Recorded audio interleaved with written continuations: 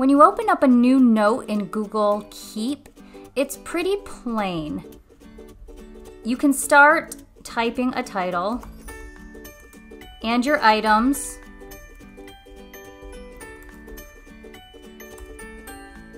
But that doesn't look very appealing. Yes, there are some color coding and some things you can do to make it pretty, but I can show you how to change your Google Keep headers from looking like this to this in just a few easy steps.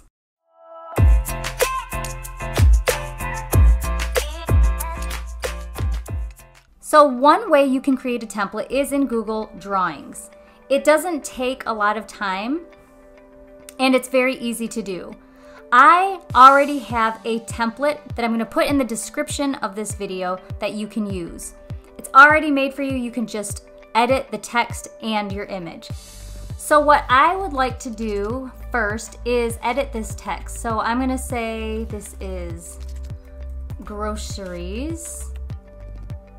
And maybe I want to change this font.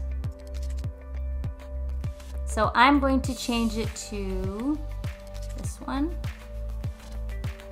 And just play around with it, see what looks good to you. Maybe center this a little bit.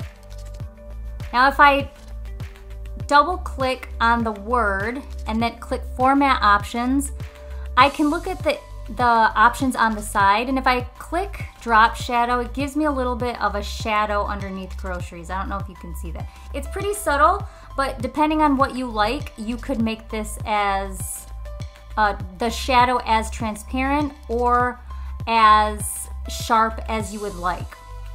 Now also for this, I'm gonna give it a background color. Let's say I'm going to make this background, we'll just say yellow for now. So there you can kind of see the drop shadow a little bit easier. So that looks good to me. Now, let's say I want to put an image here right next to my heading.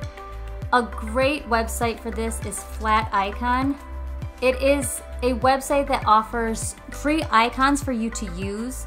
There is a subscription option which gives you more options, but they have plenty of good ones that are free also.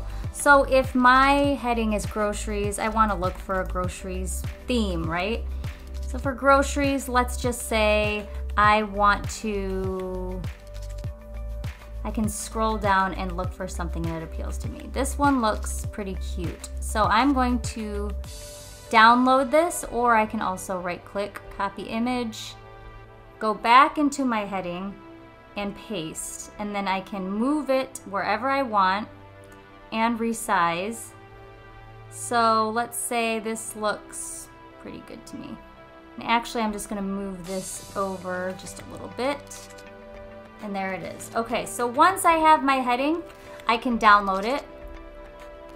And I'm gonna download it as, you can either do it as a JPEG or a PNG. I'm gonna download it as a JPEG. And then when I open up my Google Keep,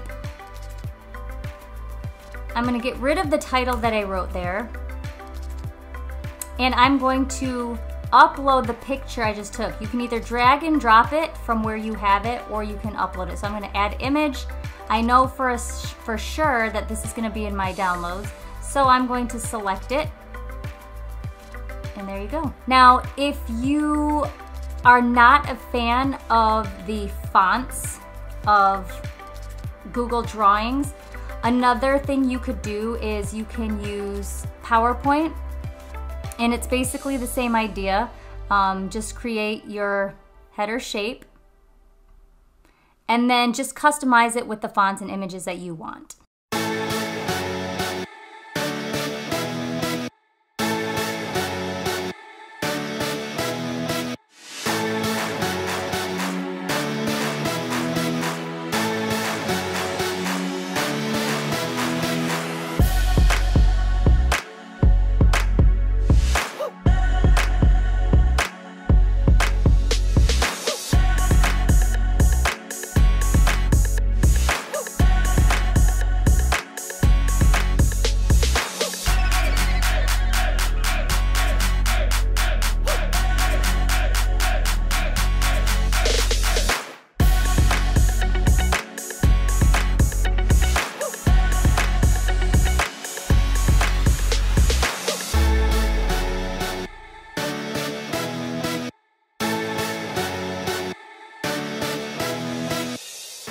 there you go. That is 2 different ways you can create a custom Google Keep header. Have fun.